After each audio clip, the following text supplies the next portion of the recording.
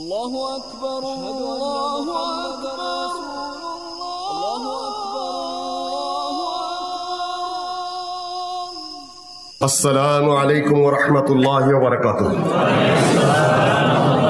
الحمد لله نحمده ونستعينه ونستغفره ونؤمن به ونتوكل عليه ونعوذ بالله من شرور أنفسنا ومن سيئات أعمالنا من يهده الله فلا مضل له ومن يضلل فلا هادي له وأشهد أن لا إله إلا الله وحده لا شريك له وأشهد أن محمدا عبده ورسوله أما بعد فإن خير الحديث كتاب الله وخير الهدي هدي محمد صلى الله عليه وسلم وشر الأمور محدثاتها وكل محدثة بدعة وكل بدعة ضلالة وكل ضلالة في النار.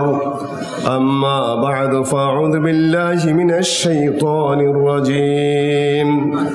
إلا تنصروه فقد نصره الله إذ أخرجه الذين كفروا ثاني اثنين إذ هما في الغار إذ يقول لصاحبه لا تحزن إن الله معنا فأنزل الله سكينته عليه وأيده بجنود لم تروها وجعل كلمة الذين كفروا السفلى وكلمة الله هي العليا والله عزيز حكيم.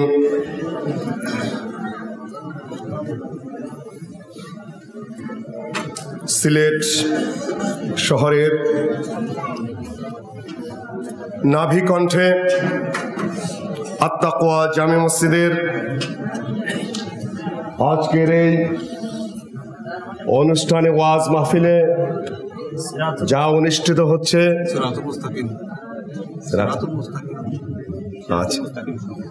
সিরাতে মুস্তাকিম সম্মেলন, এটাকে হেডলাইন, যা 25 ও 26 তারিখ 2020 ঈসাই সালে অনুষ্ঠিত হচ্ছে। এর দ্বিতীয় দিনে আমাকে আলোচনার বিষয়বস্তু দেওয়া হয়েছে খলিফাতুল মুসলিমিন আবু বকর রাদিয়াল্লাহু তাআলা আনহুর জীবনের উপরে। তো আপনারা যদি ফ্রি স্টাইলে ওঠা বসা করেন, স্বাধীনভাবে যদি কথা বলতে থাকেন, তাহলে তো আলোচনা মারাত্মকভাবে বিঘ্নিত হবে। এটা ইসলামী জলসার আদব নয় যে যখন দ্বীনি আলোচনা হবে তখন কেউ দাঁড়িয়ে থাকবেন। ভলান্টিয়ার হন, 2-1 বাদে যারা আছেন কেউ দাঁড়িয়ে থাকবেন না। দাঁড়িয়ে থাকে ইসলামী জলসার আদব নয়। যে যেখানে আছেন সেখানেই মেহেরবানি করে বসে যান, স্থান পুরা করুন, কেউ কথা বলবেন না। লক্ষ জনতার সম্মেলন হয় কথা ছাড়া। একটু নীরবতা অবলম্বন করুন যতক্ষণ পর্যন্ত আপনারা হাঁটাহাঁটি বন্ধ না করবেন, আর যতক্ষণ পর্যন্ত আমার কানে আওয়াজ আসবে ততক্ষণ পর্যন্ত আপনারাই বক্তৃতা করবেন, আমার নীরব থাকতে হবে। একদম নীরবতা অবলম্বন করুন। আওয়াজ যতক্ষণ আমার কানে আসবে ততক্ষণ আমার নীরব থাকা ছাড়া পথ নেই।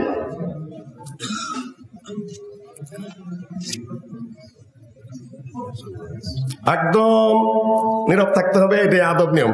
2-4 জন গুরুত্বপূর্ণ ভলান্টিয়ার যারা দায়িত্ব পালন করছেন তারা ছাড়া বাকিদের কর্মতৎপরতা একটু সীমাবদ্ধ করে দিন এবং আপনারা বক্তব্য শোনার জন্য প্রস্তুত হন।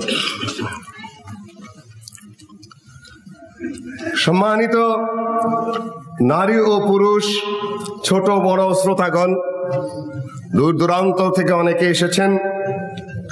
আমাকে বিষয়বস্তু দেওয়া হয়েছে আবু বকর রাদিয়াল্লাহু তাআলা আনহু। আবু বকর রাদিয়াল্লাহু তাআলা আনহু 63 বছর বয়সে ইন্তেকাল করেন বা মৃত্যুবরণ করেন। আর তার খেলাফতের সময়টা ছিল কম বেশি 2 বছর 3 মাস। সুতরাং কমপক্ষে 2 ঘন্টা 3 মিনিট সময় যদি দেওয়া না হয় আলোচনা হবে না।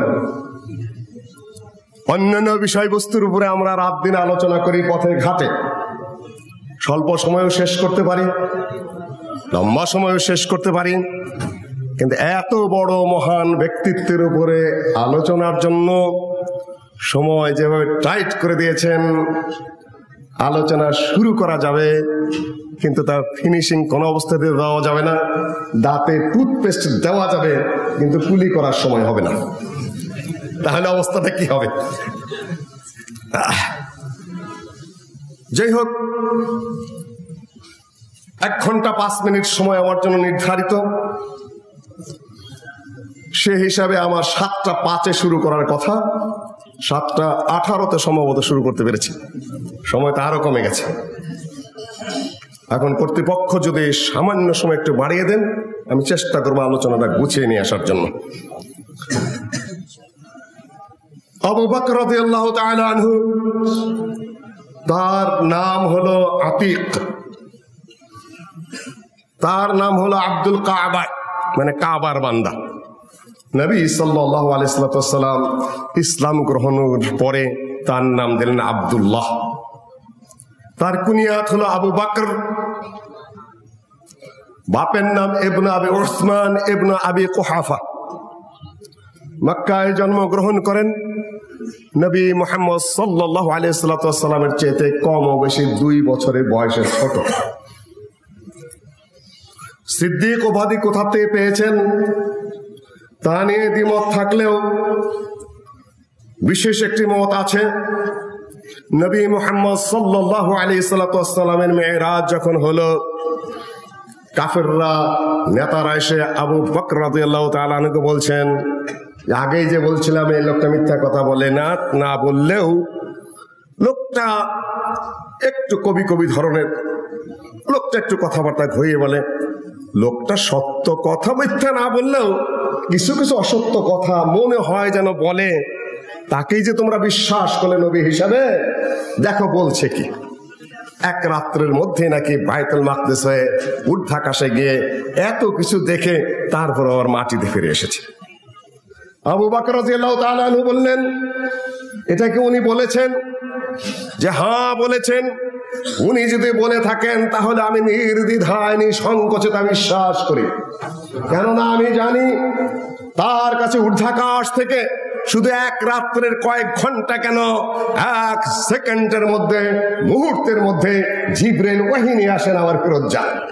এটা যদি বিশ্বাস করে থাকি তাহলে রাত্রের এত সময় ব্যাপী তিনি ঊর্ধ্বাকাশে যাবেন, ফিরে আসবেন, সেটা অস্বীকার করা কি আছে? আমি অবশ্যই অবশ্যই বিশ্বাস করি। সেদিন থেকে তার উপাধি সিদ্দিক। অন্য বিবরণও আছে, সেটা নিয়ে আমি কথা বলছি না, কেননা কথা অনেক। সম্মানিত উপস্থিতি, পুরুষদের মধ্যে যে ইসলাম প্রথম গ্রহণ করেন তা নিয়ে কথা থাকলেও সবচেয়ে অধিকাংশ মানুষের, অধিকাংশ ঐতিহাসিকের, বিশেষজ্ঞদের মত হলো পুরুষ এবং বয়স্কদের মধ্যে সর্বপ্রথম ইসলাম গ্রহণ করেন আবু বকর সিদ্দিক রাদিয়াল্লাহু আনহু। ছোটদের মধ্যে আলী এবং ওসামা, নারীদের মধ্যে খাদিজাতুল কুবরা রাদিয়াল্লাহু তাআলা আনহা। যে কয়জন বড় বড় মানুষ ইসলাম গ্রহণ করেন মক্কায়, উসমান রাদিয়াল্লাহু তাআলা আনহু, আব্দুর রহমান বিন আউফ, তালহা, এই 3 জনই জান্নাতের সুসংবাদ প্রাপ্ত। 3 জনই মক্কায় আবু বকর রাদিয়াল্লাহু তাআলা আনহুর দাওয়াতে ইসলাম গ্রহণ করেন। আমার অনুজ প্রতিম ডক্টর অধ্যাপক ইমাম হোসেন সাহেব দাওয়াত নিয়ে কিছু কথা শেষের দিকে বলেছেন, আমি ওদিকে যাচ্ছি না, শুধু আবু বকর রাদিয়াল্লাহু তাআলা আনহুর কথা বলছি।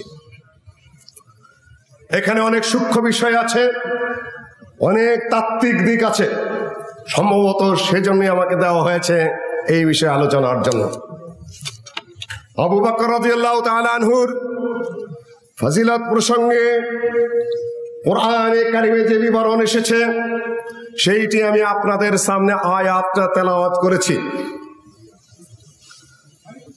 সে আয়াতটি সূরা তাওবার 40 নম্বর আয়াত। আবু বকর রাদিয়াল্লাহু তাআলা আনহু মক্কায় আল্লাহর নবীর সর্বসময়ের সহচর, সর্বসময়ের সহযোগী উকবা ইবনে আবু মুঈত, এক কাফের মুশরিক, নবী সাল্লাল্লাহু আলাইহি সাল্লাম কাবার ঘরের সামনে সাজদারত অবস্থায় আছেন। এমত অবস্থায় তার গায়ের চাদর দিয়ে নবী মুহাম্মদ সাল্লাল্লাহু আলাইহি সাল্লামের গলায় পেঁচিয়ে একেবারে এমন জোরে টান দিচ্ছে যে নবী মুহাম্মদ সাল্লাল্লাহু আলাইহি সাল্লাম মৃত প্রায় হয়ে গেছেন। এমত অবস্থা আবু বকর রাদিয়াল্লাহু তাআলা ধাক্কা দিয়ে সরিয়ে ফেলে চাদরটা খুলে দিয়ে বললেন, আতাকতুলুনা রাজুলান আইয়াকুলা রাব্বি আল্লাহ। সূরা গাফিরের আয়াতটি তেলাওয়াত করে বললেন, তোমরা কি একটি লোককে এই জন্যই হত্যা করবে যে তিনি বলেছেন যে আমার রব আল্লাহ, একমাত্র আল্লাহ, আল্লাহ ছাড়া কোনো রব নাই। এই কথা বলার কারণেই কি তোমরা একটা মানুষকে হত্যা করতে পারো? উকবা ইবনে আবু মুঈত চলে গেল। মাঝখানের কাহিনী আমি আর একটাও বলবো না। হিজরতের সময় হলো, আবু বকর রাদিয়াল্লাহু তাআলা আনহু হিজরতের জন্য অনুমতি ছিলেন। আল্লাহ নবী বললেন যে না আবু বকর, তুমি হিজরত করবে না, সবাই হিজরত করে চলে যা, সম্ভবত তোমার হিজরত আমার সাথে হবে। হিজরতের সময় এসে গেল, রাত্রি ঘনিয়ে আসলো। আল্লাহ পাক বর্ণনা দিয়েছেন, কাফেররা ষড়যন্ত্র পাকিয়ে নিল। দাওয়াত তো ছড়ছে, তাই না? দাওয়াত ছড়ছে না? কেউ আটকে রাখতে পারছে? ডক্টর জাকির নায়েকের প্রচার বন্ধ, এই জন্য কি দাওয়াত বন্ধ? সিলেটে তো কত কিছু হলো, এই জন্য কি দাওয়াত বন্ধ? কিশোরগঞ্জে কত কিছু হলো, এই জন্য কি দাওয়াত বন্ধ? ভোলায় কত কিছু হলো, এই জন্য কি দাওয়াত বন্ধ? যশোরের পরিস্থিতি উত্তপ্ত করার প্রচেষ্টা হয়েছিল, আলহামদুলিল্লাহ তাদের সাথে আমাদের কালকে কয়েক ঘন্টা বিবে আলোচনায়, আমিও ছিলাম, ডক্টর মুজাফর সহ অন্যরা ছিলেন, কয়েক ঘন্টার আলোচনায় পরিস্থিতি আলহামদুলিল্লাহ অনেকটা নিয়ন্ত্রণ এনেছেন। তাদের মধ্যে এবং আমাদের মধ্যে যে ভুল বুঝাবুঝি এবং সমঝোতার অভাব, অনেকটা কাছাকাছি আসতে পেরেছি। দাওয়াত বন্ধ থাকে না, মক্কায় দাওয়াত ছড়ে যাচ্ছে, অত্যাচার করে, নির্যাতন করে। আমার ভাই বন্ধু ইমাম হোসেন ওদের আলোচনা করেছেন, 3 বছর যে আল্লাহ নবীকে বন্দী করে রাখা হয়েছিল, পরিবার সহটা তার বিষয় ছিল, বন্ধ করে রেখেছিল ঠিকই, কিন্তু দাওয়াত বন্ধ করতে পেরেছে? তখন চিন্তা করলো যে মোহাম্মদকে হত্যা করব। মোহাম্মদকে যদি আমরা হত্যা করে ফেলতে পারি, দাওয়াতি কর্মকাণ্ড শেষ। আল্লাহর পক্ষ থেকে ইশারা আসলো, তোমার এখন হিজরতের সময় হয়েছে, হিজরত করো। আল্লাহ নবী হিজরতের প্রস্তুতি নিলেন। দুপুর সময় হঠাৎ করে আবু বকর রাদিয়াল্লাহু তাআলা আনহুর ঘরে উপস্থিত। আবু বকর রাদিয়াল্লাহু তাআলা আনহু বলছেন, ইয়া রাসূলুল্লাহ, এই দুপুরের অসময় তো আপনি কোনোদিন আসেন না, আজকে কি মনে করে এই সময় আসলেন? যে আবু বকর, হিজরতের নির্দেশ উপর থেকে এসে গেছে, আল্লাহ পাক হিজরতের অনুমতি দিয়েছেন। আবু বকর রাদিয়াল্লাহু তাআলা সাথে সাথে বলছেন, আস-সাহবা আস-সাহবা ইয়া রাসূলুল্লাহ, আমি কিন্তু আপনার সাথে হিজরত করব। আপনি কিন্তু বলেছিলেন আমাকে ছাড়া কিন্তু আপনি হিজরত করবেন না, আপনি কিন্তু আমাকে সাথে নেবেন। দুর্বল ইমানদার হলে আগেই বলতো, আরে আমার কিন্তু শরীরে জ্বর আসছে, পাতলা পায়খানা হইতেছে, মাথা ব্যথা ইয়া রাসূলুল্লাহ। আর তো বলতে হবে না, যাতে আল্লাহ নবী আরেকজনকে খোঁজে। আল্লাহ নবী বলার আগে যে আবু বকর তুমি হিজরতের সঙ্গী হবে, বলার আগে আবু বকর বলছেন, আস-সাহবা ইয়া রাসূলুল্লাহ, আমি আপনার সাথে হিজরত করব। আল্লাহ নবী বলছেন, এইটা বলার জন্য এসেছি তোমার কাছে। একটা জিনিস ইশারা দিয়ে যায়, কয়েক ঘন্টার আলোচনার বিষয়, প্রত্যেক জায়গায় তথ্য রয়েছে। আল্লাহ নবীর সর্বসময়ের সহচর, প্রধান খালিফা, তার আলোচনা ভাষা ভাষা করলে কখন হবে না। তত্ত্ব এবং তথ্য সহ সূক্ষ্ম সূক্ষ্ম তাৎপর্য সহ উপস্থাপন করে যেতে হবে, কিন্তু সে সুযোগ আমার হাতে নেই। সম্মানিত উপস্থিতি, এখানে একটা জিনিস বুঝতে হবে, সবাই যারা মুসলিম তারা আল্লাহ নবীর সহচর মক্কা, কিন্তু সবচেয়ে গোপনীয় বিষয় যেটা, সেটা কে জানে? আল্লাহ নবীর সবচেয়ে গোপনীয় বিষয় যেটা, সেটা জানালেন আবু বকর। তাহলে সবচেয়ে গভীর সম্পর্ক, সবচেয়ে বেশি বিশ্বস্ত লোকটাকে আল্লাহ নবী। গোপনে গিয়ে বলছেন হিজরত করছি। আবু বকর তো আবু জেহেলের কাছে ঘুষ খেয়া জানাই দিতে পারতো না, ওইখানে তো ধরে মাইরে ফেলাইতে পারতো। আল্লাহ নবী জানেন আমার সবচেয়ে বিশ্বস্ত, সবচেয়ে একান্ত সহচর, সবাই বিশ্বস্ত হলেও আবু বকরের মাপে এবং মানে কেউ নেই। আকাশ জমিন তো পার্থক্য। আবু বকর রাদিয়াল্লাহু তাআলা আর ওমরের মধ্যে দ্বিতীয় ব্যক্তিত্ব তো ওমর, কিন্তু দুইজনের পার্থক্য কি? আসমান জমিনের তফাৎ। আবু রাত্রি হয়ে গেল, আল্লাহ নবী বেরিয়ে গেলেন, আবু বকর রাদিয়াল্লাহু তাআলা প্রস্তুত। দুজনে মিলে গারে সাউর হলো উত্তর দিকে 5 মাইল দূরে, আল্লাহ নবী বেরোলেন দক্ষিণ দিকে। কাফেররা ঘেরাও দিয়ে রেখেছে। আল্লাহ নবী ধুলা হাতে নিয়ে বললেন ওয়াজআলনা মিন বাইনি আইদিহিম সাদ্দা ওয়া মিন খালফিহিম সাদ্দা ফাআগশায়নাহুম ফাহুম লা ইবসিরুন। তাদের সামনে পিছনে বাধা। ফাআগশায়নাহুম ফাহুম লা ইবসিরুন অনুবাদ করার আমার সময় নাই বলে আল্লাহ নবী ধুলা নিক্ষেপ করলেন সব কাফেরদের চোখে। যে যেখানে ছিল ধুলাগুলো ঢুকে পড়ে তারা অন্ধ হয়ে গেল। অন্ধ মানে চোখে দেখতে পাচ্ছে না, চোখ কসলাচ্ছে শুধু। এই ধুলা আসলো কোথা থেকে? আল্লাহ নবী এবং আবু বকর কাফেরদের মাঝখান দিয়ে বেরিয়ে গেলেন। ওরা ওই মুহূর্তের জন্য দেখতে পেলেন। গারে সৌর উত্তর দিকে, আল্লাহ নবী বেরোলেন দক্ষিণ দিকে। বিচক্ষণতা, দক্ষিণ দিক দিয়ে কেউ মদিনার দিকে বাইরের দিকে যায় না, ডাইরেক্ট উত্তর দিকে যায়। আল্লাহ নবী বিচক্ষণতার সাথে মানচিত্র এঁকে অত্যন্ত বুদ্ধিমত্তার সাথে এমন পথ ধরলেন যে পথে কেউ কাউকে কোনোদিন খুঁজতে যায় না। ঘুরে তারপরে গারে সরে ঢুকলেন। ঢোকার পরে মাঝখানে অনেক কাহিনী, সেগুলো আমি বলছি না, শুধু আবু বকর কেন্দ্রিক যেটুকু ওইটুকু আমি বলে যাব। গুহায় আশ্রয় প্রার্থনা নিলেন। আবু বকর রাদিয়াল্লাহু তাআলা বলেন ইয়া রাসূলুল্লাহ, অতক্ষণ পর্যন্ত আপনি গর্তে নামবেন না যতক্ষণ পর্যন্ত আমি গর্তে নেমে ফিরে না আসবো। আবু বকর রাদিয়াল্লাহু তাআলা গর্তে নামলেন, যতগুলা ছিদ্র ছিল বন্ধ করলেন। দেখেন যে আরো 2টা ছিদ্র রয়ে গেল। গায়ের জামা ছেড়ে 2টা ছিদ্র বন্ধ করে দিয়ে তারপর আল্লাহ নবী বললেন ইয়া রাসূলুল্লাহ, এখন আপনি নামুন। নিজের জীবন বিপন্ন করে দিয়ে নবী মুহাম্মদ সাল্লাল্লাহু আলাইহি ওয়াসাল্লামকে হেফাজত করা। আল্লাহ নবী গর্তে নামলেন, কেন 5 মাইল পর হেঁটে হেঁটে এসেছেন বহু দূর থেকে। আবু বকর রাদিয়াল্লাহু তাআলা বসলেন। আল্লাহ নবী তার রানের উপরে মাথা দিয়ে ঘুমিয়ে পড়লেন। এদিকে একটা গর্ত দেখলো, আরেকটা গর্ত আছে। আবু বকর রাদিয়াল্লাহু তাআলা কি দিয়ে বন্ধ করবেন? নিজের পা দিয়ে গর্তের মুখে চাপা দিয়ে শুয়ে পড়লেন। এক রানের উপর মাথা আল্লাহ নবীর, আরেক পা দিয়ে গর্ত চেপে ধরে আছে। বিচ্ছু দংশন, সাপে দংশন করে দিয়েছে গর্তের ভিতর থেকে।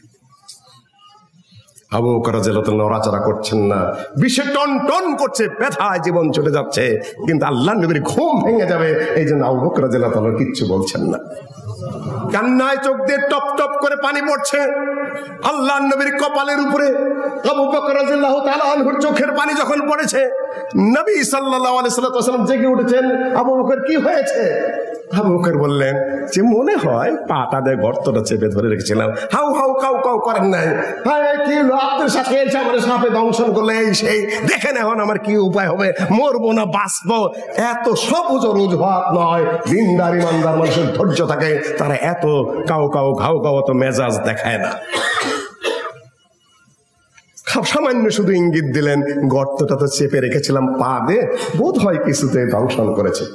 আল্লাহ নবী পাটা টেনে একটু থুতু দিয়ে দিলেন, মনে হলো যেন ওখানে আর কিছুই হয় নাই, সুস্থ হয়ে গেল আবু বকর। ইতিমধ্যে কাফেররা ঘুরতে 3 দিন ছিলেন গর্তের মধ্যে। এক রাত্রের কথা, সহিহ বুখারীর হাদিস। চতুর্দিক থেকে কাফেররা এসে পড়েছে, মুশরিকরা। কেউ ঘোড়া নিয়ে, উট নিয়ে, পায়ে হেঁটে একেবারে গর্তের মুখের উপরে এসে হাজির হয়ে গেছে। ওখানে অনেক কাহিনী বলবো না, শুধু আবু বকর রাদিয়াল্লাহু তাআলা আনহুর সাথে সম্পৃক্ত যেটুকু, ওইটুকু দেখে কোন পর্যন্ত টেনে নিয়ে যেতে পারি। সম্মানিত শ্রোতৃমণ্ডলী, জীবন বিপন্ন করে দিয়ে যারা আল্লাহ নবীর সাথে দেখেছেন, হেফাজত করেছেন, তাদের বিরুদ্ধে যারা কথা বলে, তারা কি কোনো মানুষের জাত? আমি বলছি ওই শিয়ালদের কথা, শিয়া রাফেজিদের কথা। কত বড় শয়তান, কত বড় মুনাফিক, কত বড় হিংস্র, কত বড় মৃত্যু, কত বড় প্রতারক এই কম। ওরা নাকি ইসলাম করে, ওরা নাকি ইসলামিক রাষ্ট্র কায়েম করে, ওরা নাকি ইসলামের বিধান কায়েম করে। অথচ আবু বকরকে বলে মিথ্যাবাদী। আবু বকর রাদিয়াল্লাহু তাআলা প্রথম খলিফা মানে না। পরে আলোচনার বিষয়, আজকে হয়তো পয়েন্টে যেতেই পারবো না। সম্মানিত উপস্থিতি, আবু বকর রাদিয়াল্লাহু তাআলা বলছে, ইয়া রাসূলুল্লাহ লাউ নাযারু ইলা আকদামিহিম, তারা যদি তাদের নিজের পায়ের দিকে তাকায়, লা আবসারুনা কিংবা লা আবসারানা, আমাদেরকে দেখে ফেলবে। যে গুহার মুখের উপরে এসে পড়েছে, এখন যদি আমাদের দিকে খালি পায়ের দিকে তাকায় আমাদের দেখে ফেলবে। আমরা দুইজন তো ধরা পড়ে গেছি ইয়া রাসূলুল্লাহ। আল্লাহ নবী বললেন, মা জান্নুকা ফিসনাইনে আল্লাহু সালিসুহুমা। আবু বকর, তোমার ধারণা কি ওই দুই ব্যক্তির ব্যাপারে, যে দুই ব্যক্তি গুহার আশ্রয় নিয়েছে, আরেকজন তাদের সাথে আছেন, তিনি হলেন আল্লাহ। তুমি আর আমি কি এখানে? আল্লাহ বলতে আল্লাহ তার অস্তিত্ব নেই এখানে নয়। আল্লাহর সহযোগিতা, আল্লাহর সাহায্য, আল্লাহর নেঘাবানি, আল্লাহর নেগরানি, আল্লাহর যে প্রোটেকশন যেখানে দেওয়া আছে, সেখানে আবু বকর তুমি ভয় পাচ্ছ কেন? আল্লাহ আমাদের হেফাজত করবেন। এইটি আল্লাহ পাক কোরআনে কারিমে বলছেন, ইদ আখরাজাহুল্লাযিনা কাফারু সানিয়া ইসনাইন, যখন তাকে কাফেররা মক্কা থেকে বের করে দিল। আল্লাহ নবী মক্কা থেকে বেরিয়ে যাচ্ছেন রাত্রের অন্ধকারে, আর বলছেন, ইয়া মক্কা তো ইন্নাকা লা হাব্বু বিলাদিল্লাহি ইলাইয়া ওয়া হাব্বু বিলাদিল্লাহি ইলাল্লাহ ওয়াল্লাহি লাউলা আন্না কওমাকা আখরাজুনি মিনকা লামা খারাজতু। হে মক্কা, তোমাকে বিদায় জানাচ্ছি। তুমি জানো হে মক্কা, মক্কা তার জড় পদার্থ, কিন্তু আল্লাহর নবীর কথা হয়তো আল্লাহ পাক শুনিয়ে দিয়েছেন। উহুদ পাহাড়কে লক্ষ্য করে আল্লাহ নবী অনেক কথা বলেছেন, হয়তো আল্লাহ পাক জড় পদার্থকে আল্লাহ নবীর কথা শুনিয়ে দিয়েছেন। মক্কাকে সম্বোধন করে আল্লাহ নবী বলছেন, পিছনে শুধু ফিরে তাকাচ্ছেন আর বলছেন, আল্লাহি ইয়া মক্কা, হে মক্কা, আল্লাহি ইন্নাকা লা হাব্বু বিলাদিল্লাহি ইলাইয়া, তুমি আল্লাহর কাছে সবচেয়ে প্রিয় জায়গা হলে তুমি আল্লাহর কাছে। ওয়া হাব্বু বিলাদিল্লাহি ওয়া হাব্বু বিলাদিল্লাহি ইলাইয়া, আর পৃথিবীর বুকে সবচেয়ে প্রিয় জায়গা হলে তুমি আমার। একদিকে আল্লাহর ঘর, এখানে এখানে আমার জন্ম, এখানে আমি বড় হয়েছি। ওয়াল্লাহি লাউলা আন্না কওমাকা আখরাজুনি মিনকা লামা খারাজতু, তোমার এই বেদীন মুশরিক অত্যাচারী লোকেরা যদি আমাকে মক্কা থেকে বের করে না দিত, আমি কখনো মক্কা ছেড়ে যেতাম না। হে মক্কা, বিদায়। গুহায় আছেন, এখানে বলছেন ইদ আখরাজাহুল্লাযিনা কাফারু সানিয়া ইসনাইন, যখন হে মুহাম্মদ তোমাকে তারা বের করে দিল, তাকে বের করে দিল কাফেররা। সানিয়া ইসনাইন, দুইজনের একজন। দুইজনের একজন কে? একজন আবু বকর, একজন নবী মুহাম্মদ সাল্লাল্লাহু আলাইহি সাল্লাম। তাহলে কোরআনে আবু বকরের কথা আসছে কি আসে নাই? যে দুইজন পৃথিবীর বুকে নবীদের পরে সর্বশ্রেষ্ঠ মানুষকে আবু বকর, এই দুইজনের মাঝখানে কেউ আছে কিনা? নবী এবং রাসূলগণকে বাদ দিলে নবী মুহাম্মদ সাল্লাল্লাহু আলাইহি সাল্লাম আর আবু বকর রাদিয়াল্লাহু আনহুর মধ্যে কেউ আছে? নো। তিনি first person, first position after prophets and messengers. First position কার? আবু বকর রাদিয়াল্লাহু তাআলা আনহুর মাঝখানে কেউ নেই। আর এই ফার্স্ট পারসন আর সেকেন্ড পারসন ওমরের মধ্যে পার্থক্য কি? Place between the to sky and land, আসমান এবং জমিনের মধ্যে বিশাল ফরাক রয়েছে। দুইজনের মর্যাদা কাছাকাছি না। সম্মানিত উপস্থিতি, যখন তারা দুজন গারে ছিলেন, গর্তে ছিলেন, গারে সরে, যখন নবী মুহাম্মদ তিনি বলছিলেন তার সঙ্গে আবু বকরকে, লা তাহজান, চিন্তা করো না, ইন্নাল্লাহা মা'ানা, আল্লাহ আমাদের সাথে আছেন, অর্থাৎ সহযোগিতা করছেন, তিনি আমাদের নিগরানি করছেন, তিনি আমাদের প্রোটেকশন দিচ্ছেন। ফাআনজালাল্লাহু সাকিনাতাল, তরজমা আমি করছি না, তরজমা আপনারা পড়ে নেবেন। সম্মানিত উপস্থিতি, হিজরত হলো আবু বকর রাদিয়াল্লাহু তাআলা আনহু প্রত্যেকটি যুদ্ধে অংশগ্রহণ করেছেন। একটা যুদ্ধেও তিনি অনুপস্থিত ছিলেন না। বদর বলেন, উহুদ বলেন, খান্দক বলেন, বদরের যোদ্ধাদের ব্যাপারে আল্লাহ নবী বলেছেন, ই'মালু মা শি'তুম ক্বাদ গাফারাল্লাহু লাকুম, তোমরা যা খুশি তা করতে পারো, কিন্তু মানুষের হক মারা, কাবিরা গুনাহ, শিরক, এগুলা না, কাদ গাফারাল্লাহু লাকুম, বদরের যুদ্ধে যারা অংশগ্রহণ করেছে তাদেরকে আল্লাহ পাক মাফ করে দিয়েছেন। বাইয়াতের রিজওয়ানে অংশগ্রহণ করেছেন আবু বকর রাদিয়াল্লাহু তাআলা আনহু। লাকাদ রাদিয়াল্লাহু আনিল মুমিনিনা ইয ইউবাইউনাকা তাহতা আশ-শাজারা, বৃক্ষের নিচে যারা বায়াত করেছিল 1400 কি 1500 সাহাবা, সবার উপর আল্লাহ সন্তুষ্ট। সূরা আল ফাতহে স্পষ্ট হয়ে আল্লাহর পক্ষ থেকে ঘোষণা দেওয়া। বাইয়াতের রিজওয়ানেও আবু বকর রাদিয়াল্লাহু তাআলা অংশগ্রহণ করেছেন। তাবুকের যুদ্ধ শুরু হয়ে গেছে। আল্লাহ নবী বললেন তোমরা যার যা আছে দিয়ে দাও। ওসমান রাদিয়াল্লাহু তাআলা আনহুর দান সবচেয়ে বেশি, আবু বকর নিয়ে আসলেন সামান্য কিছু। আল্লাহ নবী বললেন, ওমর রাদিয়াল্লাহু তাআলা আনহুকে বললেন কি নিয়ে এসেছো? যে মালের অর্ধেক নিয়ে এসেছি। আবু বকর রাদিয়াল্লাহু তাআলা আনহুকে বললেন তুমি কি নিয়ে এসেছো? বাড়িতে কি রেখে আসলে? আবু বকর রাদিয়াল্লাহু তাআলা আনহু বললেন যে আল্লাহ এবং আল্লাহ রাসূলের মহব্বত ছাড়া বাড়িতে আমি আর কিছুই রেখে আসিনি। এনে আবু বকর রাদিয়াল্লাহু তাআলা আনহু তাবুকের যুদ্ধের কথা আপনাদের কাছে বললাম। আমি আর বেশি দূর আগাচ্ছি না, শুধুমাত্র বলছি সাহাবীদের ব্যাপারে আল্লাহ ওয়াহদাহু লা শারীকা লাহু বলেছেন, লাকাদ ওয়াস-সাবিকুনাল আউয়ালুনা মিনাল মুহাজিরিন ওয়াল আনসার ওয়াল্লাযিনা ইত্তাবাউহুম বিইহসান রাদিয়াল্লাহু আনহুম ওয়া রাদওয়ান। প্রথম দিকের যারা সাহাবী এবং যারা মুহাজির এবং আনসার এবং যারা তাদেরকে অনুসরণ করেছেন তাবেঈদের মধ্যে সততার সাথে নিষ্ঠার সাথে, সব তাবেঈ কিন্তু গ্রহণযোগ্য না। বহু তাবেঈ সাহাবীদেরকে দেখেছেন কিন্তু পথভ্রষ্ট ছিলেন। তাবেঈ হলেই সাহাবী হলেই তিনি চলে গেলেন, পাড়ি দিয়ে গেলেন, কিন্তু তাবেঈ হলেন তিনি পাড়ি দিয়ে যাবেন না যতক্ষণ পর্যন্ত আল্লাহর নবী এবং সাহাবীদের পূর্ণাঙ্গ অনুসরণ করবেন। না হলে বহু তাবেঈ এমন ছিলেন তারা তাবেঈ হওয়ার যোগ্য না, নামকস তাবেঈ, পথভ্রষ্ট ছিলেন। কাউকে প্রকাশ্যে জবাই করা হয়েছে আর কাউকে বন্দী করা হয়েছে। ইসলামিক সরকার তাদেরকে অ্যাটাক করেছেন। এখানে বিস্তারিত বিবরণের বিষয় ছিল, আকীদার দিকে সেদিকে আমি যাচ্ছি না। এগিয়ে চলুন। আল্লাহর নবীর সাথে জীবনটা কাটিয়ে দিলেন। শেষ মুহূর্তে আসছি, নবম হিজরি আসলো। নবী সাল্লাল্লাহু আলাইহি ওয়াসাল্লাম কয়বার হজ করেছেন? একটা হজ করেছেন। কত সালে? হিজরি 10ম হিজরিতে। ঠিক আবু বকর রাদিয়াল্লাহু তাআলা যেরকম প্রথম গর্তে নেমেছেন, প্রথম হজ্জের আমিরকে আবু বকর রাদিয়াল্লাহু তাআলা। আল্লাহ নবীর জীবদ্দশায় হজ্জের মতো মুসলিম বিশ্বের সর্ববৃহৎ জামায়াতে আমির কাকে বানিয়ে দিলেন? নেতা কাকে বানালেন? আবু বকর রাদিয়াল্লাহু তাআলা আনহুকে আমির বানিয়ে দিয়ে হজ্জে পাঠিয়ে দিলেন। আবু বকর যাও, তুমি নেতা, লিডার, আমি মদিনায় আছি, আমার পক্ষ থেকে তুমি মুসলিম কওমের লিডার। হজ্জের যিনি নেতৃত্ব দিবেন তিনি কত বড় নেতা তা এমনিতেই বোঝা যায়, তাই না? বেশ কিছু দূরে এগিয়ে গেছেন।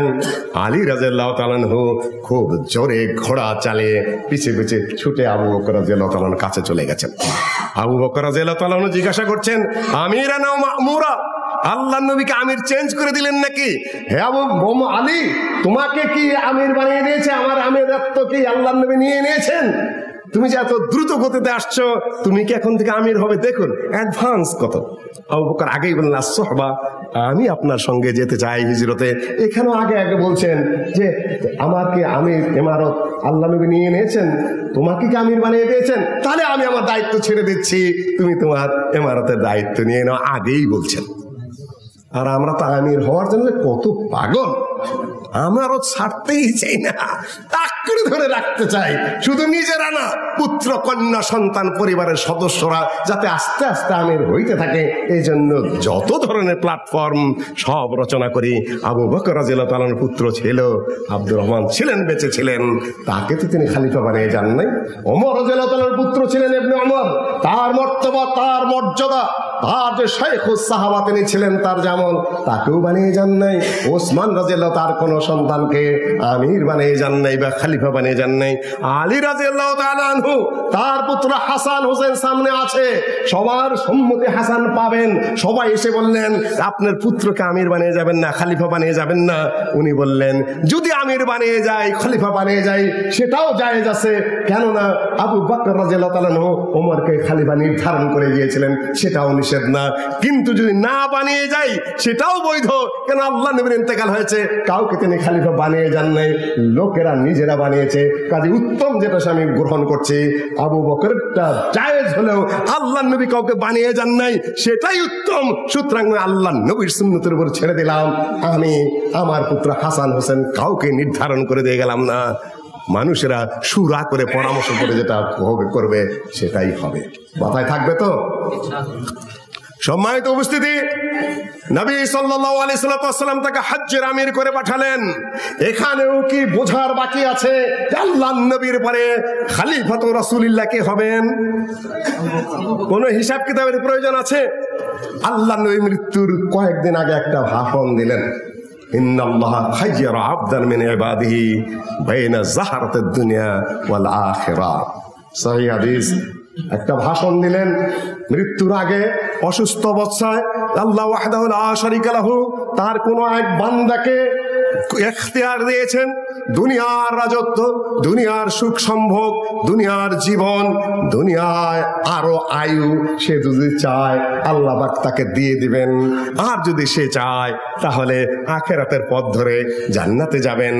এই ভাষণ দিলেন আল্লাহর নবী। সবাই শুনলেন সাধারণভাবে। খুতবা শোনার সাথে সাথে আবু বকর রাদিয়াল্লাহু তাআলা যার যার করে কেন্নে কেটে কান্নাকাটি করে ভেঙে পড়ছেন।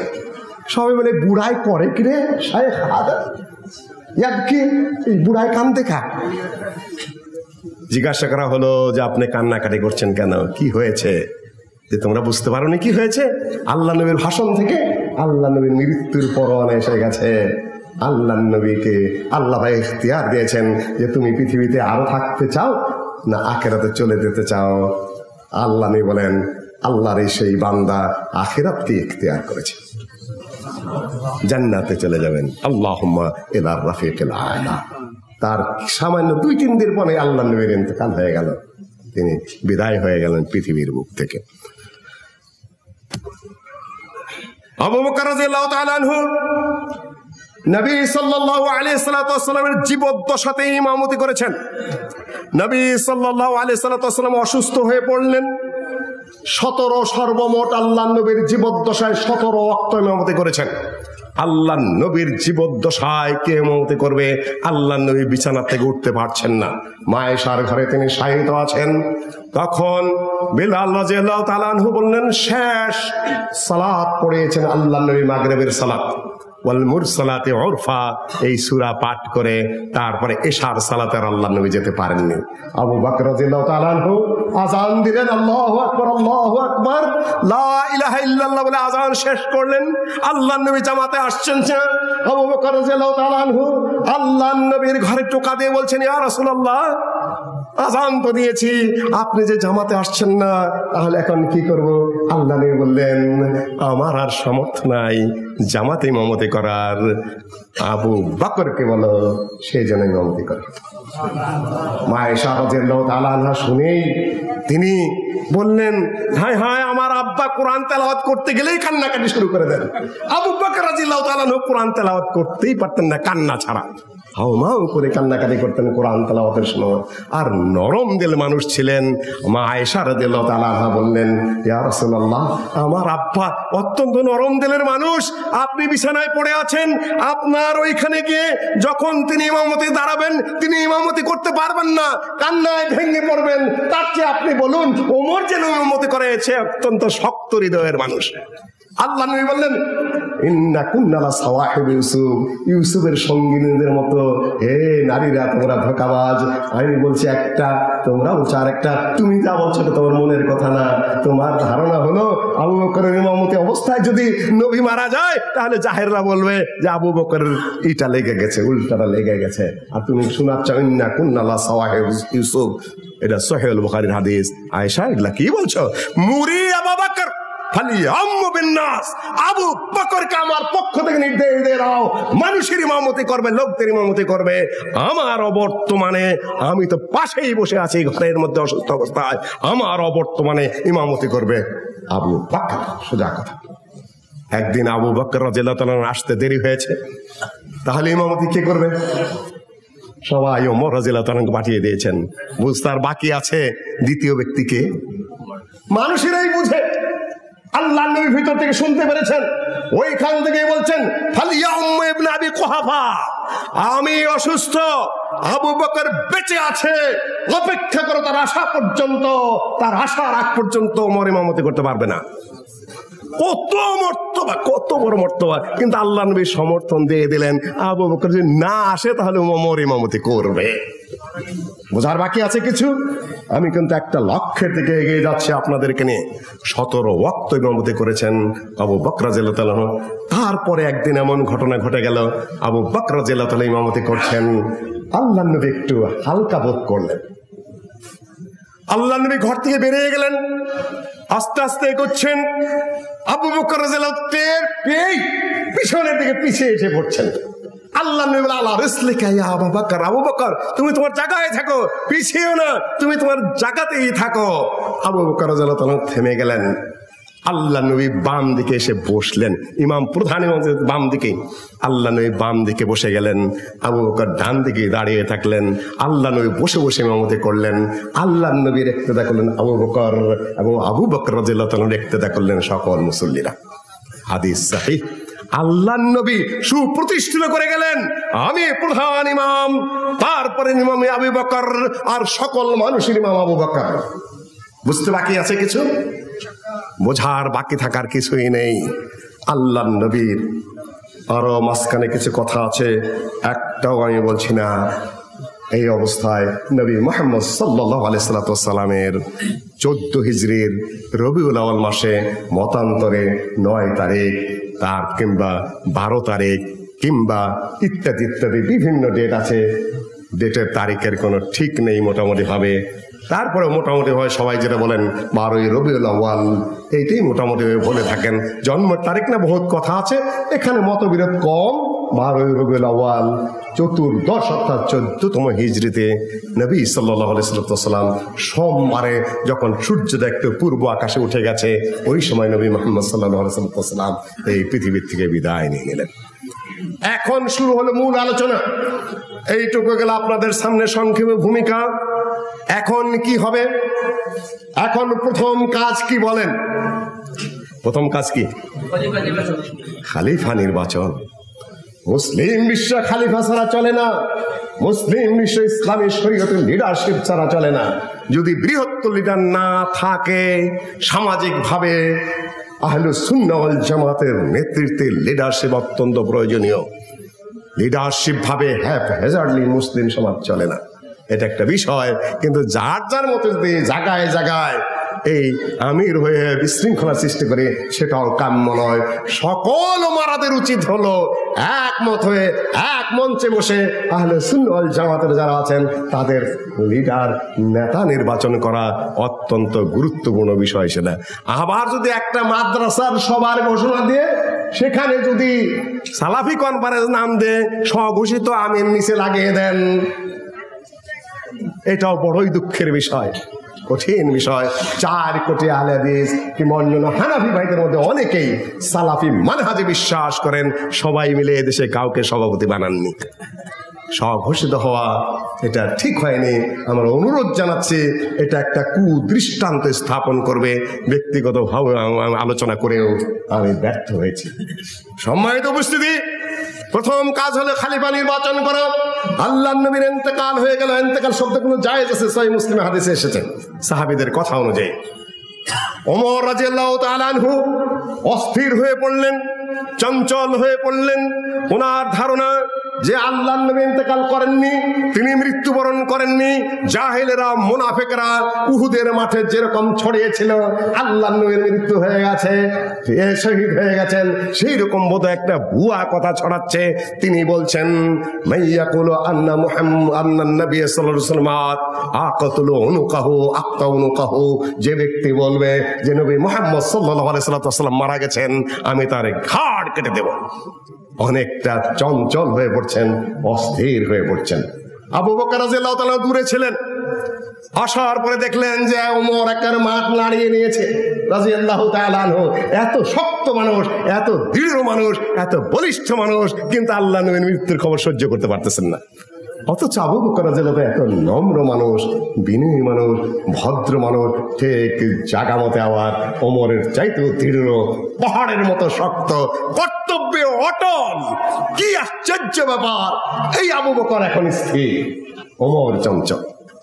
ব্যক্তিত্ব, পার্সোনালিটি অতুলনীয়, অতুলনীয়, অসম্ভব সেটা বিশ্লেষণ করা। উনি বিশ্বাস করে নিলেন আল্লাহ নবী ইন্তেকাল করেছেন। আল্লাহ নবীর কাছে গেলেন, কপালে চুমা দিলেন, চোখ দিয়ে ঝরঝর করে পানি পড়লো। ইন্না লিল্লাহি ওয়া ইন্না ইলাইহি রাজিউন। সুন্নত অনুযায়ী যা ঠিক তার উপরে আমল করলেন, নিজের থেকে কোনো ধরনের প্রতিক্রিয়া ব্যক্ত করলেন না। যা সুন্নত ঠিক তা।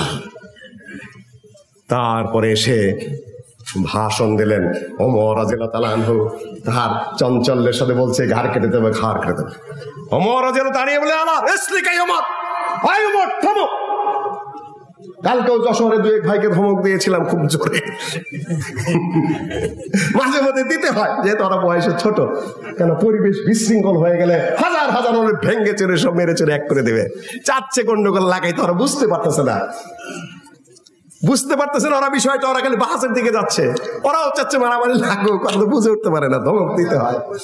আল্লাহ রিসলিকা ওমর, ওমর থামো। তুমি জানো না আল্লাহ নবী, আল্লাহ পাক বলেছেন ইন্নাকা মাইয়াতুন ওয়া ইন্নাহুম মাইয়াতুন। হে নবী মুহাম্মদ, তুমি মারা যাবে, সকল মানুষ মৃত্যুবরণ করবে। তুমি জানো না উহুদের যুদ্ধের সময় আয়াত নাযিল হয়েছিল, ওয়া মা মুহাম্মাদুন ইল্লা রাসূল ক্বাদ খালাত মিন ক্বাবলিহির রুসুল আফাইম মাতা আও কুতিলা ইনকালাবতুম আলা আকাবিকুম। মুনাফিকরা উহুদের মাঠে ছড়িয়ে দিল মুহাম্মদ মারা গেছে, যাতে মুসলিম শক্তি, সামরিক বাহিনীর মনোবল ভেঙে যায় আর কাফেররা আর উত্তেজিত হয়ে ঝাঁপিয়ে পড়তে পারে। কুকথা ছড়িয়ে দিল। তুমি জানো না তখন আয়াত নাযিল হলো? আয়াত নাযিল হয়নি যে আল্লাহ নবী মরেন নাই, এটা কিন্তু না। বলেছেন যদি মরে যায় তাহলে কি করবে হে মুসলমানেরা? প্রশ্ন আল্লাহর পক্ষ থেকে। আল্লাহ নবী মরে নাই, শান্ত হও, এটা কিন্তু না আয়াত। ভালো করে মাথায় ঢুকিয়ে নেবেন। ওমা মুহাম্মাদুন ইল্লা রাসূল, মুহাম্মদ কিছুই নয়, আল্লাহর কাছে একজন রাসূল মাত্র। কাদ খালাত মিন ক্বাবলিহি রুসুল, এর আগে লক্ষ রাসূল নবী রাসূল চলে গেছেন। আফাই মাতাও কুতিলান কালাবতুম আলা আকাবিকুম, তুমি যদি মারা যেয়ে থাকেন, মৃত্যুবরণ করেন, শহীদ হয়ে থাকেন, তাহলে তোমরা কি করবে? এটা হলো মুসলিমদের কাছে প্রশ্ন। কি করবে তখন তোমরা? আপনারা বলেন কি করবেন? ইসলামের উপর টিকে থাকবেন, না নবী মারা গেছে বা শহীদ হয়েছে বলে পিঠ ফিরে চলে যাবেন? কোনটা? আল্লাহর পক্ষ থেকে প্রশ্ন, নবী মারা গেছেন ধরে নাও, তাহলে কি করবে? তোমাদের ইসলামের উপর, ইমানের উপরে টিকে থাকতে হবে। নবী রাসূল এসেছেন, মরেছেন, মারা যাবেন, কিন্তু তোমাদের কাজ হলে ইমান এবং ইসলামের উপর টিকে থেকে ইসলামের জন্য ত্যাগ স্বীকার করা। শোকে মুহ্যমান হয়ে ভেঙ্গে পড়ে দায়িত্ব কর্তব্য ছেড়ে দিয়ে একেবারে হাল ছেড়ে দিয়ে সব বিচ্ছিন্ন করে দেবে, এটা মুমিন এবং মুসলিমের পরিচয় নয়। মুসলিমের পরিচয় হলো শত বিপর্যয়ের মধ্যে, শত সমস্যার মধ্যে স্থির দাঁড়িয়ে থেকে ইস্তেকামতের সাথে থেকে কর্তব্য কাজ পালন করে দেওয়া। ওমর রাদিয়াল্লাহু তাআলা বলছেন, আমার যেন মনে হচ্ছিল এই আয়াতটা আমি কেবল শুনতেছি, আর কোনদিন শুনি নেই। ওমর রাদিয়াল্লাহু তাআলা থেমে গেলেন। তারপরে আবু বকর তার আগে বললেন, শোনো, মান কানা ইয়াবুদু মুহাম্মাদান ফা ইন্না মুহাম্মাদান ক্বাদ মাত। তোমাদের মধ্যে কি এমন কেউ আছো যারা বিশ্বাস করো যে আল্লাহ নবী চিরঞ্জীব? No never. মান কানা ইয়াবুদু মুহাম্মাদান, তোমাদের মধ্যে কেউ যদি মুহাম্মাদের ইবাদত করে থাকো তাহলে সে জেনে নাও মুহাম্মদ মারা গেছেন। ওমান কানা ইয়াবুদুল্লাহ ফা ইন্নাল্লাহা হাইয়ুন কাইয়ুম, আর যারা এক আল্লাহর ইবাদত করো তারা জেনে নাও যে আল্লাহ মরেন না, আল্লাহ চিরস্থায়ী, আল্লাহ অমর। এখানে থেকে হায়াতুন নবীর প্রশ্ন উঠে গেল। আল্লাহ নবী চিরঞ্জীব, অমর, তিনি মরেন নাই। তাজা নবীকে প্রায় 1.25 লক্ষ সাহাবী তখন জীবিত, নবী সাল্লাল্লাহু আলাইহি জীবিত, অথচ তারা সবাই মিলে আল্লাহ নবীকে মাটির নিচে কবর দিয়ে দিলেন। আবার এক গুরু বলছেন, আল্লাহ নবী একেবারে কবরের মধ্যে কিছুই বুঝেন না, এই কথাও সত্য না। বারজাখী জীবনে তিনি অনেক কিছু বোঝেন, সে বোধ শক্তি রয়েছে। সালাম দিলে তিনি সালাম নেন, সালামের জবাব দেন। রূহ ফিরত আসে, আসসালামু আলাইকুম যখন বলি আমরা, সালাত এবং সালাম সেটা আল্লাহ নবীর কাছে পৌঁছে। আর সাধারণ মৃত্যু যারা, তাদের কাছেও পৌঁছে। সন্তানাদের দোয়া আল্লাহর কাছে কবুল হয়ে যায়। আসসালামু আলাইকুম আহলাল কুবুর যে বলি, কবরবাসী বোঝে না? এটা হলো বারজাখী হায়াত। দুনিয়ার জীবনের মৃত্যু হয়ে গেছে, বারজাখী হায়াতের যেটা সে অবস্থা আমরা কাইফিয়ত জানি না, ওটার বিবরণ আমরা দিতেও পারবো না। এটি হলো সমস্যার সমাধান। এই পর্যায়ে শেষ করে দিলাম। সবাই তার উপর এখন খেলাফতের পালা। তুমুল বিতর্ক চলছে কে খলিফা হবে। মুহাজিররা বলছেন আমাদের পক্ষ থেকে হবে, আনসারীরা বলছেন আমাদের পক্ষ থেকে হবে, আবার কেউ কেউ বলছেন যে আমাদের পক্ষ থেকে হবে আমির, ওনাদের পক্ষ থেকে উজির হবে। সাকিফা বানি সায়েদায় ব্যাপক ঝগড়া বিতর্ক চলছে। আবু বকর রাদিয়াল্লাহু তাআলা আনহু, ওমর রাদিয়াল্লাহু তাআলা আনহু, আবু উবাইদা ইবনুল জাররাহ তারাও গিয়ে সেখানে উপস্থিত হলেন। আনসারীরা বলছেন আমরা আমির হব, আপনারা উজির হবেন। আবু বকর রাদিয়াল্লাহু তাআলা আনহু বললেন এটা আল্লাহর নবীর কথা নয়, কোরআনের ইঙ্গিত সর্বত্র মুহাজিরদের কথা আগে এসেছে। আল আইম্মাতু মিন কুরাইশ, কুরাইশ থেকে ইমাম হবে, এইটা হলো বিধান। নাহনুল উমারা ওয়া আনতুমুল উযারা, কোরআনের গতিবিধি মুহাজিররা আগে, আনসাররা তার পরে পরে। কুরাইশ থেকে আমির হবে যদি একজন বেঁচে থাকে। এগুলা দলিল প্রমাণ উপস্থাপন করার পরে পরিস্থিতি শান্ত হলো। আনসাররা মেনে নিলেন, ঠিক আছে আপনাদের ভিতর থেকে আমির হবেন না, খলিফা হবেন। এখন খলিফা হবে কে? ওমর রাদিয়াল্লাহু তাআলা আনহু বললেন যে আমি খুতবা দিতে চেয়েছিলাম, আমরা মনে করেছিলাম যে আবু বকর রাদিয়াল্লাহু তাআলা আনহু একটু নরম মনের মানুষ, কি বলতে কি বলে ফেলবেন, বয়স বেশি। আবু বকর রাদিয়াল্লাহু ধমক দিয়ে আবার থামিয়ে দিলেন, থামো, তুমি তো বয়স হলো, তুমি এত বক্তৃতা দিতে চাও কেন, থামো। আবার থামিয়ে দিলেন এখানে। ওমর রাদিয়াল্লাহু তাআলা চিন্তা করলেন, সহিহ বুখারীর হাদিস বর্ণনা করছি আমাদের সামনে। ওমর রাদিয়াল্লাহু তাআলা বলছেন যে আমার ধারণা ছিল আল্লাহর নবী এই মুহূর্তে ইন্তেকাল করেছেন। সাহাবীরা বিতর্ক করছে, না জানে কি করতে যায়, কি কইরা ফেলায়, কি বইলা ফেলায়, নরম মনের মানুষ। আবু বকর যে এক ধমক দিয়ে ওমরকে বসে দিলেন, থামো। ভাষণ দেওয়ার পরে বলছেন, সহিহ বুখারীর বরাত, দেখলাম যে আবু বকর রাদিয়াল্লাহু তাআলার ব্যক্তিত্ব, তার ভাষণ, তার ভাষা, তার উপস্থাপনা এতটাই সুন্দর, সুনিপুণ, জোরালো এবং হৃদয়গ্রাহী যে গোটা বিতর্কের মাটি স্তব্ধ হয়ে গেল। তখন বুঝতে পারলাম যে আবু বকর কে আর আমরা কে। আমরা তো মনে করি আমরা অনেক কিছু, কিন্তু আবু বকরের ধারে কাছে আমরা সব জায়গায় দেখা যাচ্ছে জায়গা মতো আবু বকর ঠিক কাজটি করে যাচ্ছে। আরো দিয়ে একটা উপমা দেব আপনাদের সামনে আবু বকরকে নিয়ে। ওমর রাদিয়াল্লাহু তাআলা আরো চমৎকৃত হয়ে পড়লেন, মাটি স্তব্ধ। এত বড় মহান ব্যক্তিত্ব, যিনি হিজরত করেছে আল্লাহর নবীর সাথে, আল্লাহর নবীর সাথে করতেছিলেন, একসাথে হিজরত করে মদিনায় ঢুকেছেন। আল্লাহর নবী যাকে হজ্জের আমির বানিয়েছেন জীবদ্দশায়, যাকে দিয়ে 17 ওয়াক্ত ইমামতি করিয়েছেন নিজের জীবদ্দশায়, আল্লাহ নবী যার পাশে দাঁড়িয়ে মূল ইমাম হয়েছেন, দ্বিতীয় ইমাম হয়েছেন আবু বকর, তাকে বাদ দিয়ে খলিফার চিন্তা করে কিভাবে। কিন্তু উপস্থিত একটু উত্তেজনা ছিল। ওমর রাদিয়াল্লাহু তাআলা বললেন এই গুণ আবু বকর ভাষণের মধ্যে বললেন যে তোমরা হয় ওমরের হাতে বায়াত করো, না হয় এই ইয়ের হাতে।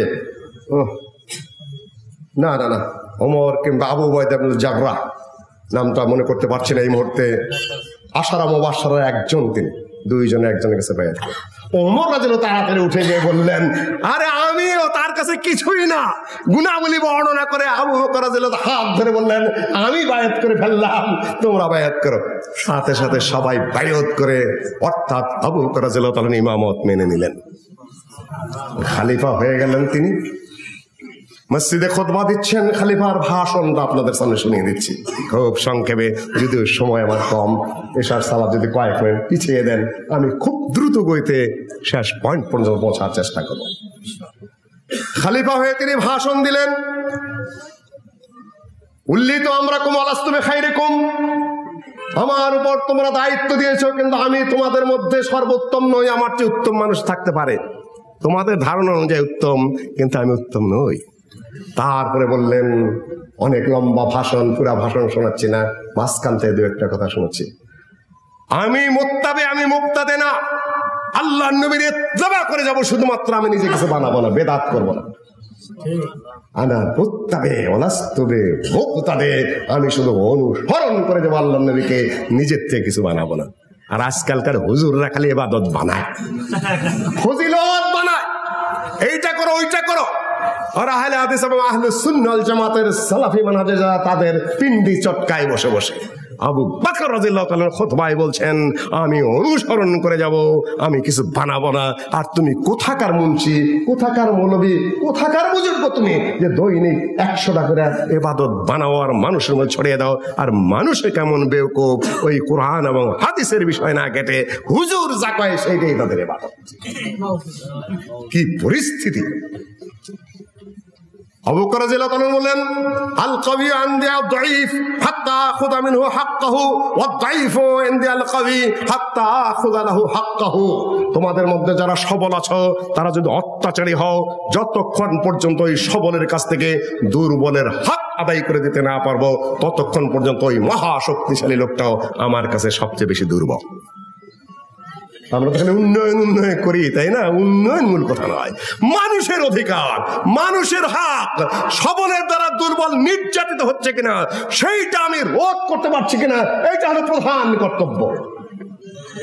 প্রথম হলো সালাত কায়েম করানো, তারপরে হলো আমি সবল অত্যাচারীকে থামিয়ে দিয়ে দুর্বলের অধিকার ফেরত দিতে পারছি কিনা। আর আমি এখানে বাড়াচ্ছি না। আর আমি যতক্ষণ আল্লাহ এবং রাসূলের কথা মেনে চলবো, ততক্ষণ তোমরা আমাকে মেনে চলবে। আর যদি আমি সেখানে ব্যত্যয় ঘটাই, আমার আনুগত্য তোমরা করবে না, খেলাফত থেকে আমি সরে যাব। এই মুহূর্তে আজান হয়ে গেল, বলে আসসালাম খলিফাতুল মুসলিমিন। আজান হয়েছে, আবার ভাষণ দিবেন না? আমরা তো ভাষণ দিতেই থাকি, নেতা হলে তো কথাই নাই। বক্তা ওয়াজ করতেছে, মাঝখানে নেতারা আসতেই থাকে সারা দেশে। কিসের কোরআন, কিসের হাদিস, কিসের হুজুর? আমি নেতা, আমি বক্তৃতা করতেই থাকবো। সারা দেশে মহা বিপদের মধ্যে আছে, খামাখাতি নেতা, পাতি নেতা, সাতি নেতা আসতেই থাকে, মাঝখানে ঢুকতেই থাকে।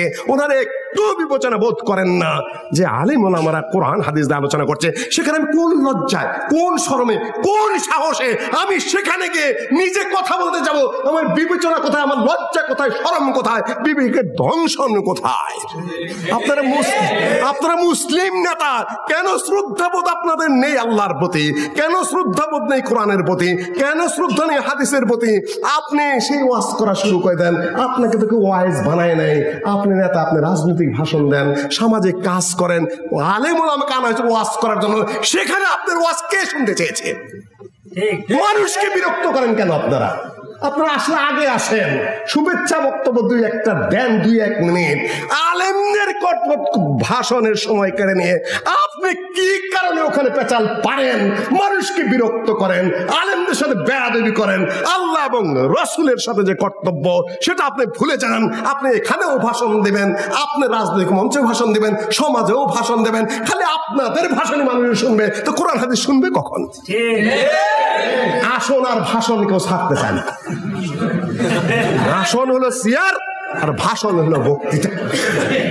দুইটাকে কুক্ষিগত ভাবে রাখবো, সেটা ভাষণ দিতেই থাকবো, বৈধ হোক বা অবৈধ হোক, প্রযোজ্য হোক বা অপ্রযোজ্য হোক। আর মানুষ চাক বা না চাক, আমি কইতেই থাকবো। আর চেয়ার একটা পাইছি, আমি ছাড়বো না, হালালে হোক, হারামে হোক, বৈধ হোক, অবৈধ হোক, প্রতারণা করে হোক, যে কোনো ভাবে হোক, আমার চেয়ার আমার থাকতেই হবে। ভাষণ আর আসন, এই দুটা খুবই মজার জিনিস। সম্মানিত উপস্থিতি, আজান হয়ে গেছে, আবু বকর রাদিয়াল্লাহু তাআলা বলেন, আমার আর এখন ভাষণ নেই, সালাত সালাত সালাত সালাতে চলে গেলেন। খলিফাতুল মুসলিমিন হলেন, কাপড়ের ব্যবসা করতেন, স্বল্প আয়, সংসার কোন রকম চলে, তাদের মধ্যে কাপড়ের বস্তা নিয়ে বাজারের দিকে যাচ্ছে। খলিফাতুল মুসলিমিন, পার্লামেন্টে আগেই পাস। মহামান্য প্রেসিডেন্টের বেতন কত হবে, সুযোগ সুবিধা কত হবে, কোথায় থাকবেন, কতবার চিকিৎসা করবেন, থোক বাজেট কত, প্রধানমন্ত্রী কি কি সুযোগ সুবিধা হবে, তারপরে কি পরিমাণ বিদেশে যেতে পারবেন, মন্ত্রীরা কয়টা গাড়ি আমদানি করতে পারবেন, লাল পাসপোর্ট কি কি হবে, প্লট কয়টা কয়টা পাবেন, কে কে পাবে, এটা পার্লামেন্টে পাশ করে দেওয়া হয়। আর খলিফাতুল মুসলিমিন তখন 10 লক্ষ বর্গ মাইলের একক শাসনকর্তা, একক সেনাপতি, একক বিচারক, যার আঙ্গুলির ঘোড়ালিতে 10 লক্ষ বর্গ মাইল চলে। নবী মুহাম্মদ সাল্লাল্লাহু আলাইহি ওয়াসাল্লাম সেই অবস্থায় ছেড়ে দিয়ে গেছেন 9 লক্ষ বর্গ মাইল, 10 লক্ষ বর্গ মাইল ভূখণ্ডের খলিফাতুল মুসলিমিন আবু বকর রাদিয়াল্লাহু তাআলা আনহু খলিফা হওয়ার পরে কাপড়ের বোঝা কাঁধে নিয়ে বাজারে যাচ্ছেন কাপড় বিক্রি করে 2 পয়সা উপার্জন করতে। আপনারা কিছু শিখেছেন? ওয়াজ তো করতে আসেন, ওয়াজ তো করতে আসেন, খালি বক্তৃতা করতে আসেন, গ্রহণ করেন না কেন নীতি এবং আদর্শ? আপনি আচুরি ধর্ম শিখাও, পরে আদর্শ গ্রহণ করুন, শুধু পেঁচাল পারবেন না। সম্মানিত উপস্থিতি, আল্লাহ নবী খামাখা আসেননি, খলিফাতুল মুসলিমিন এমনি আসেননি, আপনাদেরকে শিখাতে এসেছেন নেতার আচরণ কি হবে, মন্ত্রীর আচরণ কি হবে, বিচারকের আচরণ কি হবে, আলেম ওলামার আচরণ কি হবে। ইত্তাবিউ সুন্নতি ওয়া সুন্নাতিল খুলাফায়ে রাশিদিনিল মাহদিয়িন।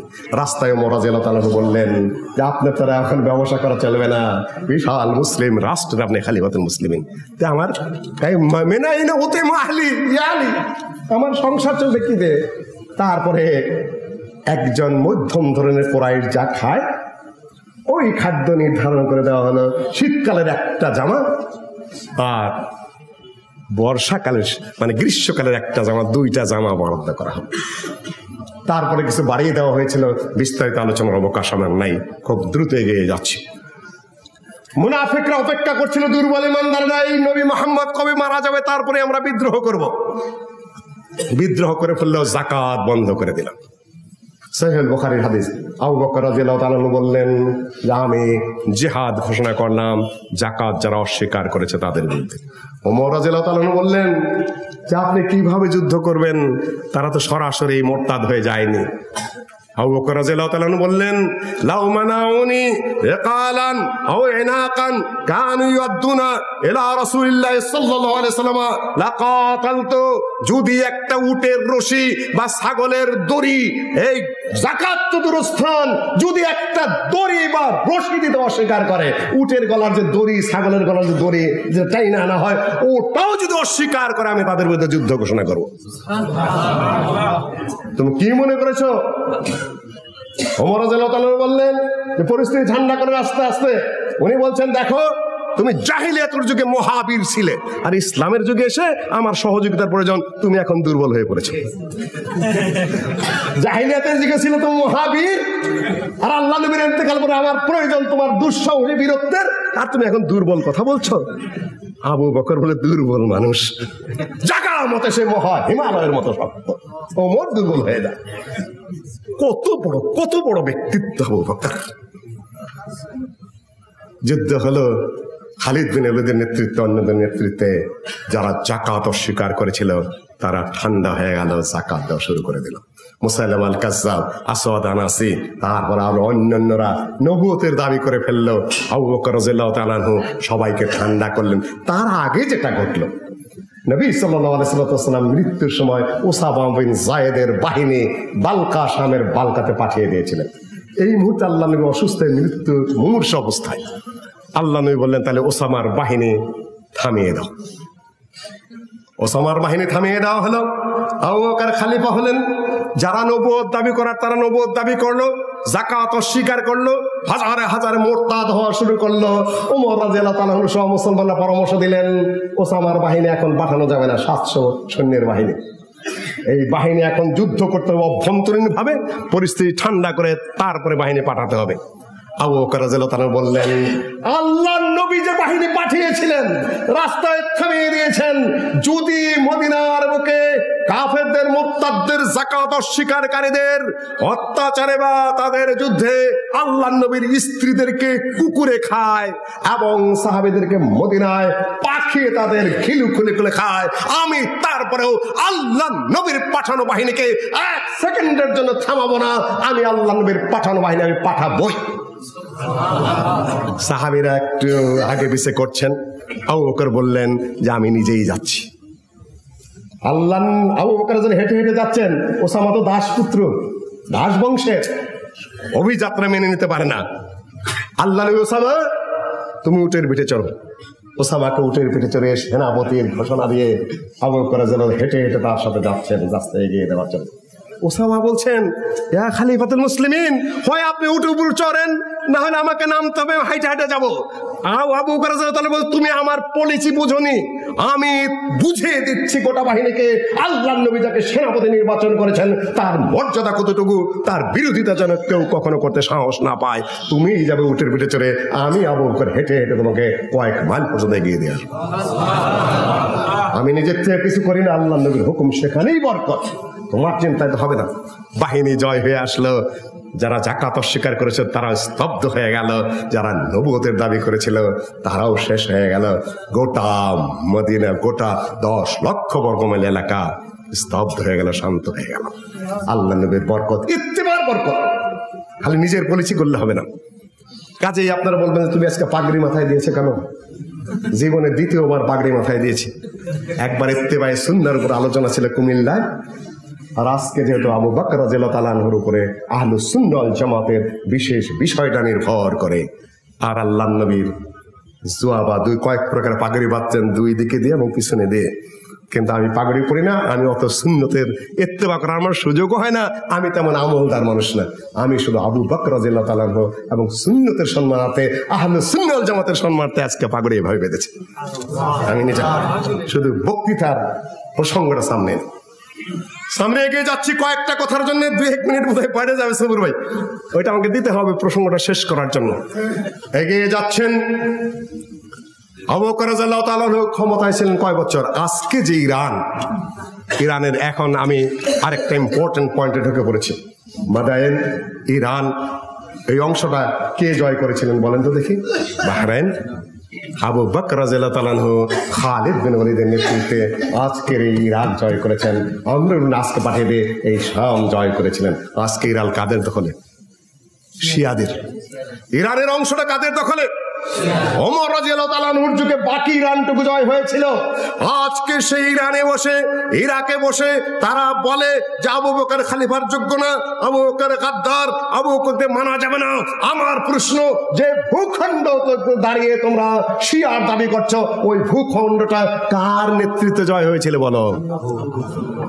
সাহাবীদের, আবু বকর এবং ওমরের নেতৃত্বে, সাহাবীদের নেতৃত্বে বিজয় হয়েছিল।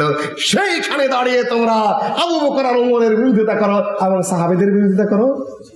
লজ্জা এবং শরমের তারিফ করে আবু বকর রাদিয়াল্লাহু তাআলা আহলুস সুন্নাহ ওয়াল জামাতের আকীদা হলো আবু বকর হলেন লিগ্যাল বৈধ খলিফা, সর্বশ্রেষ্ঠ। দ্বিতীয় হলেন ওমর, তৃতীয় হলেন কে? ওসমান, চতুর্থ আলী। এগুলা ইমাম আবু হানিফা রাহিমাহুল্লাহ স্পষ্ট হয়ে আল ফিকহুল আকবরে লিখে গেছেন। আর তারপরে ইমাম আবু জাফর আত-তাহাবী পরিষ্কার হয়ে লিখে গেছেন, এটাই আহলুস সুন্নাহ ওয়াল জামাতের আকীদা। এখন কেউ যদি আবু বকর রাদিয়াল্লাহু তাআলার খেলাফত অস্বীকার করে, সাহাবীদেরকে গাদ্দার এবং মিথ্যাবাদী বলে, কোরআন বলছে তাদের অবস্থান জান্নাতে। আল্লাহর নবী যাদেরকে জান্নাতের সুসংবাদ দিয়ে দিয়েছেন। আবু মুসা আশআরী রাদিয়াল্লাহু তাআলা বললেন যে আমি একদিন, সহিহুল বুখারীর হাদিস, আমি একদিন যাচ্ছিলাম যে আল্লাহর নবীর সাথে সারাদিন কাটিয়ে দেব, আল্লাহর নবীকে পাচ্ছি না। মসজিদে গিয়ে জিজ্ঞাসা করলাম আল্লাহর নবী কোথায়? সবাই ইশারা দিয়ে দিল আরিসের বাগানে আল্লাহর নবী। আরিসের বাগানে চলে গেলাম, সেখানে গিয়ে দেখলাম যে আল্লাহর নবী এই কূপের চতুর্দিকে যে ঘেরাও দেওয়া থাকে বসার জায়গা, সেইখানে বসে পানির মধ্যে পা ডুবিয়ে দিয়েছেন। দরজায় টোকা, আবু বকর ঢুকলেন, অনুমতি চাচ্ছেন। আল্লাহর নবী বললেন বাশশির হুবিল জান্নাহ, আবু বকরকে জান্নাতের সুসংবাদ দিয়ে দাও। আরেকজন টোকা দিলেন, দেখি ওমর, আল্লাহর নবী এই জান্নাহ বাশশির হুবিল জান্নাহ, তুমি জানিয়ে দাও সে ঢুকুক, তাকেও আল্লাহ নবী জান্নাতের সুসংবাদ দিয়েছেন। ওমর ঢুকলেন, ওসমান তারপরে টোকা দিলেন, বললেন যে তাকে অনুমতি দাও, বাশশির হুবিল জান্নাহ আমা বালুয়া তুসিবহু, কিন্তু তাকে বিপদ আপদে ধরবে, তা নিয়ে আর আমি কথা বলছি না। উহুদ পর্বতের উপরে, সহিহ বুখারী হাদিস এটাও, উহুদ পর্বতের উপর আল্লাহর নবী দাঁড়িয়ে আছেন, সাথে আবু বকর সিদ্দিক, সাথে ওমর এবং ওসমান। উহুদ পাহাড় কেঁপে উঠলো। আল্লাহ নবী বললেন উসবুত উহুদ ফাইন্না আলাইকা নাবিয়্যুন ওয়া সিদ্দিকুন ওয়া শাহিদান, হে উহুদ তুমি শান্ত হও, তোমার উপরে বসে আছে তোমার উপর দাঁড়িয়ে আছে একজন নবী, একজন সিদ্দিক এবং দুইজন শহীদ। শহীদের একজনকে ওমর, দ্বিতীয়জনকে ওসমান। ঘোষিত সহিহ বুখারীর হাদিস। আর শিয়ালেরা বলে যারা নাকি কাফের, এরা নাকি গাদ্দার, ওরা মানুষ কিনা, মুসলিম কিছু মানুষের মধ্যেই পড়ে না।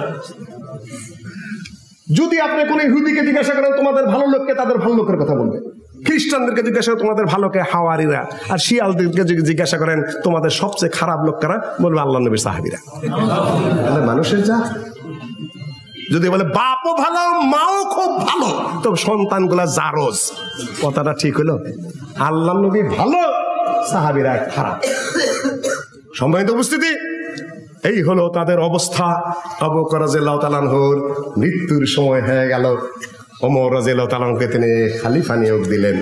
নিয়োগ দেওয়ার পরে তারপরে তিনি যখন মারা গেলেন, মারা যাওয়ার আগ মুহূর্ত ওমর রাদিয়াল্লাহু তাআলা কিছু ওসিয়ত করে গেলেন। তবে একটা জিনিস লুকিয়ে গেলেন, একটা পুরাতন চাদর, একটা বুড়া উট আর একটা হাফসি পুরাতন দাস, এই তিনটা রেখে দিলেন, কিচ্ছু বললেন না। তার ছেলেকে বলে গেলেন আমি মারা যাওয়ার পরে ওমরকে এই তিনটা জিনিস দিয়ে আসবে, আমার এই বুড়া উটনিটা আর এই পুরাতন চাদরটা আর এই বুড়া দাসটা দিয়ে আসবে। মৃত্যুর পরে ওমর রাদিয়াল্লাহু তাআলা খলিফা হলেন। 15 দিন অসুস্থ ছিলেন আবু বকর। 15 দিন কে ইমামতি করেছে? ওমর। কেউ অস্বীকার করে না।